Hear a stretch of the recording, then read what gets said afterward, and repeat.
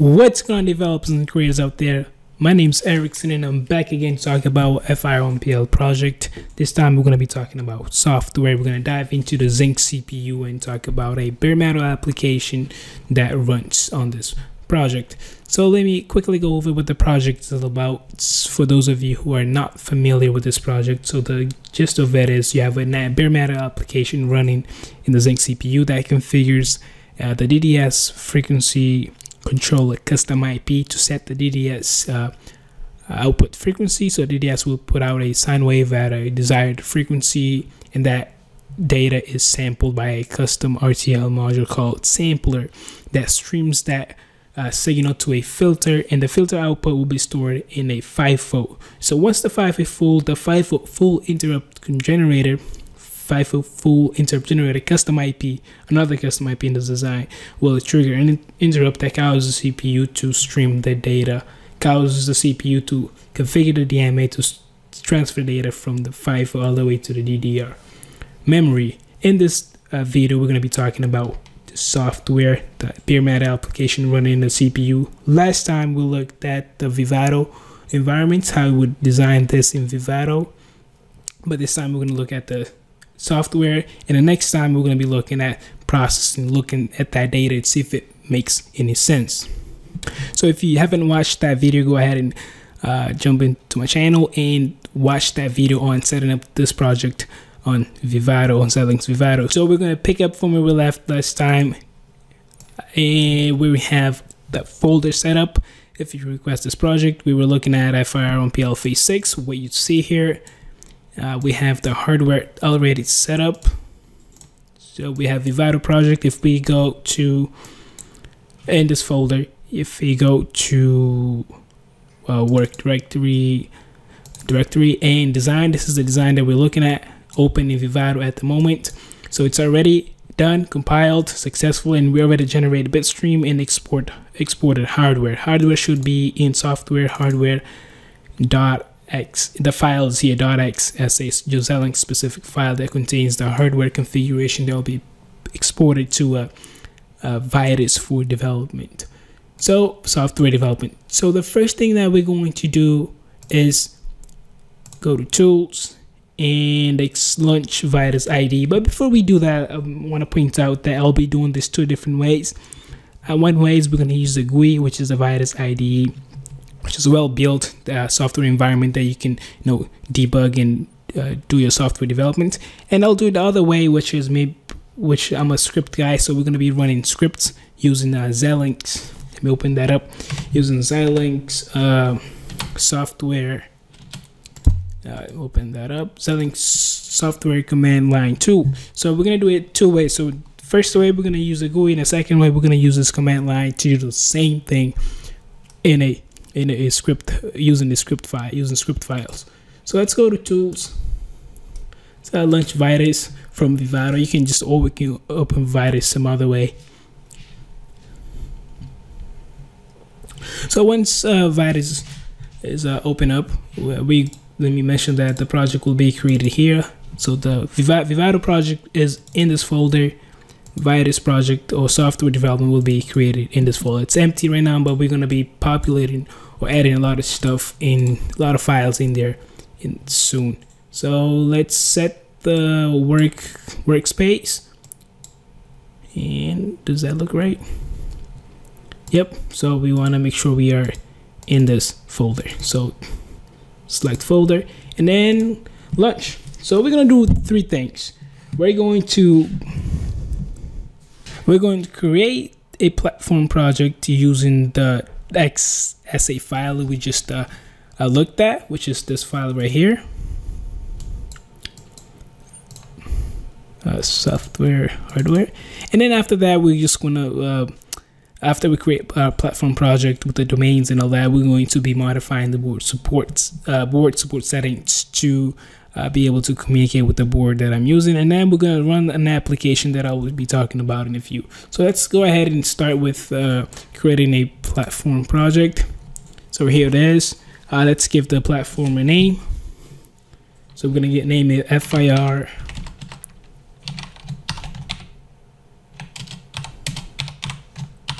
FIR on PL. It's gonna be fancy here with the name. I hope that's a good name.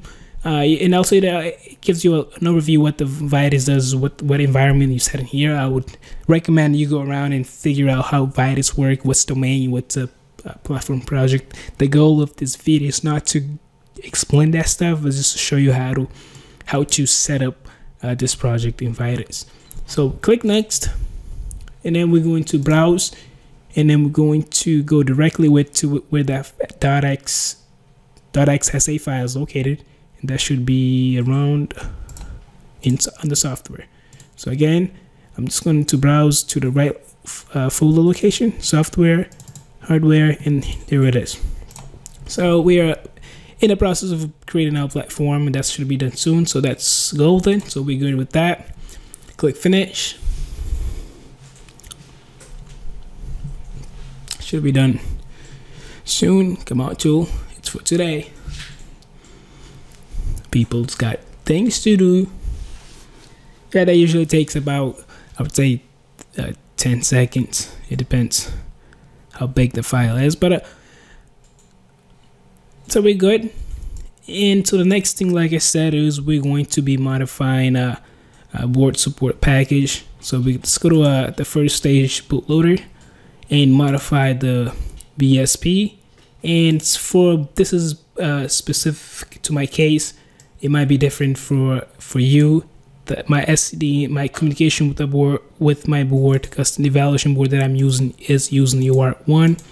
So this is configured, even starts from Vivado all the way to here. So make sure you configure that for your board. So press OK. Make sure that's golden. If you have a board, make sure it's configured for your board. You probably played with your board several times. You probably know how to get the comms between your board and PC to work. So we're gonna do the same thing for the standalone files. Let's do that. So we're changing it to UART1, STD in, and then STD out. And then after that, after this is done, we're going to build a platform and see if we get no errors. So we're gonna build that. As it's doing that, I'm just gonna jump to the folder where everything is being created, so you can see that it's not an empty folder anymore. You have your data files that is being created. You have your platform project in this folder. So let's minimize that, get back to the tool. The next thing that we'll do is we're going to be running an application. So the application is already created. Let me show you where you can find the application. It's located under software, source. So for this case, we only need about these 3 files. This is drivers for the FIFO interrupt generator, and this is the main, which does pretty much everything, where you have your main function. In this case, so we're gonna drag this, and we're going to paste it. And actually, before we do that, I'm not skipping steps here, people. Let's create the new design, new application first. So we have the platform set up. Let's go to file. Oh, if I can get to file, let's go to file. Oh, come on, can I get to what else? File. I'm gonna do it slower this time. Let's go to file, new application project, and we're going to build an app. Let's call it. So we're gonna use the platform we just created, and then we're gonna call it FIR on PL app. That's a good name. Good enough for me. Next, that's your domain. Make sure your domain is correct. Yeah, we're using the first CPU of the 2 CPUs. It's a standalone, and we're golden. So we're not using an operating system. Click next. So here you want to choose between if you want an empty application or a hello world. I'll do a hello world and I'll get rid of it. I mean, I could have just gone with the empty application, but doesn't matter. So we now have an application here. So you can see you have your hello.c here where you have your main function. We're just gonna get rid of it. let's delete that. So we delete in the hello world. And the next thing we're going to do is we're going to be copying our application and run it. So this is where it gets a little tricky, because what I'm doing right now is I'm copying files for where my revision files that are under revision control to some folder that is not under revision control. So I have to be careful so I don't make changes while running this project. So if I make any change here, let me actually copy the files there already. So let me copy the files. So these are 3 files that I'll be copying over. Copy, paste. So there it is. So basically, I just I can show you from this folder. I just copy and paste my project in this folder, software development. So everything should be here, source. So here it is, the 3 files that I just copied over. So basically, if I make any change here, it's not gonna show up under software where my where the files are under revision control. So you have to be very careful. I haven't figured out a way to actually reference, not go through this process. Still trying to figure that out. So if you have a better way, put it, maybe you can put it in the comments, and I'll see if I can modify and make this thing more realistic. Because the thing is, you might want to, you might want to work with this. You might make changes and then you close it out, and then later on I delete my bucket, what I call my bucket, where I do development, and then all my changes will be gone. So be careful so you don't run into that. So now that we get that out of the way, let's build the project. So we're going to build the project. Build the project and build finished. Just a couple of warnings, no errors. And the next thing that we'll do is we'll connect the board. So make sure you have your board that you want to test this on. So I'm just going to connect the board here. There you go. Board connected. And I'm using PuTTY for my terminal comps, so I can see my serial data, output of the board coming in. So I'm in Con 4. I've done this several times, so I have memorized it. I hope that's right. I think that's right for the baud rate. So you want to do open. So this is where we're going to see the output of the board. So output, it's going to center that so we can see clearly. And then, so the program has finished building. We want to run on the hardware. So we're going to run it on the hardware, and we should see something popping up here.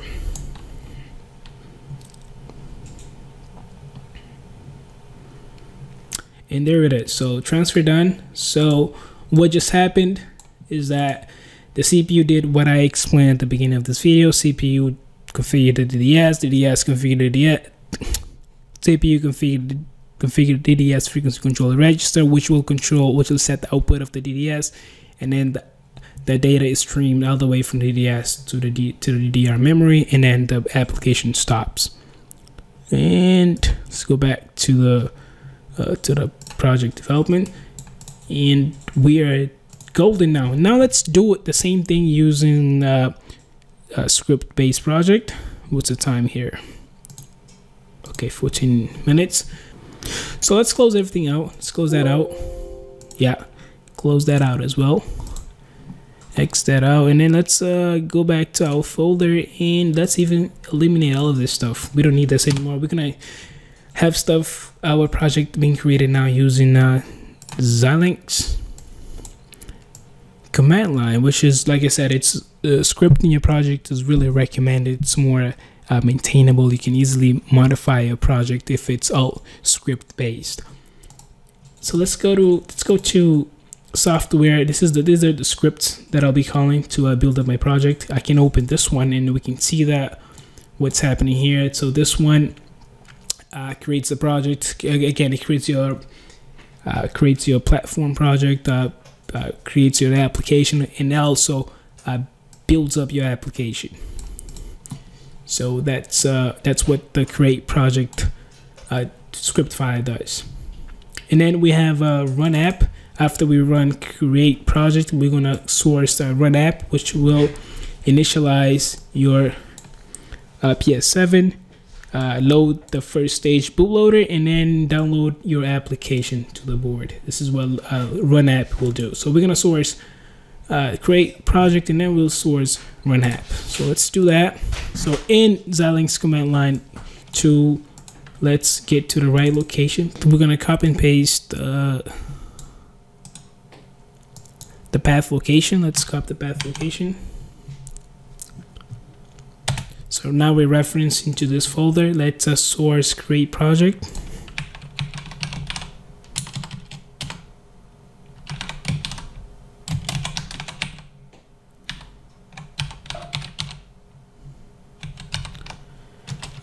Create project.tcl. Oh no, maybe I spelled it wrong. Did I? Create. Okay, I did. Source. Okay, let's miss the dot. So .tcl.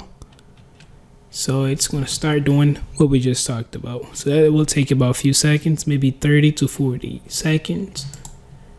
Let's wait on that. And while it's doing that, make sure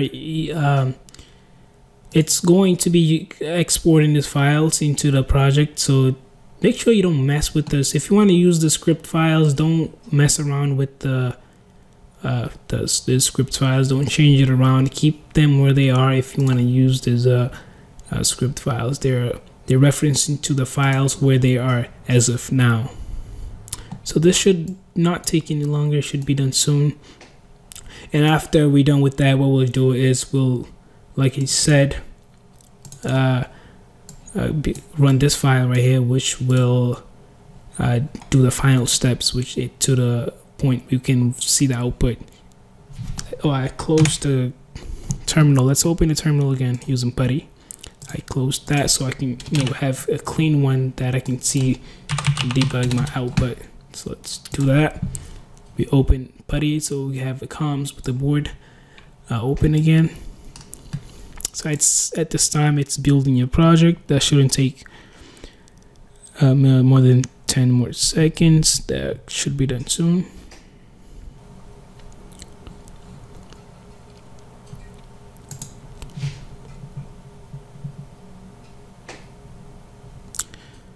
So we are ready to now run the project. So let's do that. Let's source run app.